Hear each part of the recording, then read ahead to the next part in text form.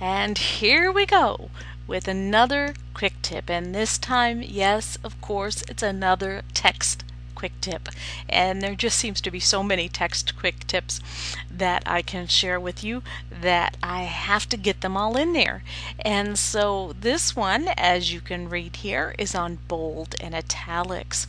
And I'm on my text tool, and I'm going to highlight the word bold. Now, as those who have used Photoshop and Photoshop Elements for a while, you know that you can go up here and just click this, and it says the faux bold. Faux means fake. I don't know why we have to use the word faux. It's just so more cool sounding, I guess. But some fonts actually have a bold built into them, and if you make them even more bold, it doesn't work very well. But that's why it's a faux bold, because it's not the true bold that's built into the font file. But we can click on this, see, and have a nice bold text.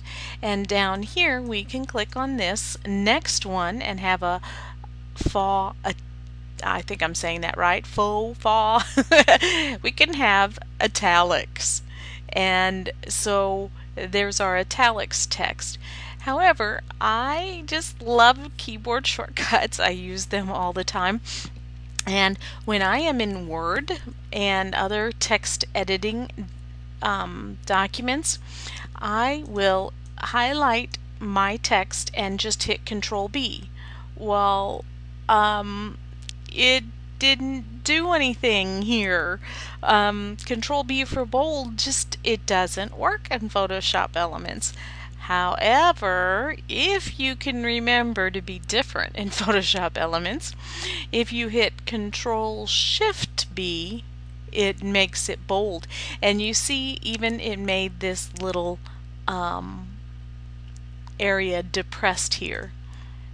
And so there is our bold, and if you click on it again, you can see that's kind of different than the other three. And the same goes for italics. In Word you just do Control I, but in Photoshop and Photoshop Elements you do Control Shift I. And so if you are one of those people that loves the shortcuts for the keyboard rather than the handy icons up here, that's the little twist. And there you go, 2 tips in 1 with this quick tip. Hey, did you like it?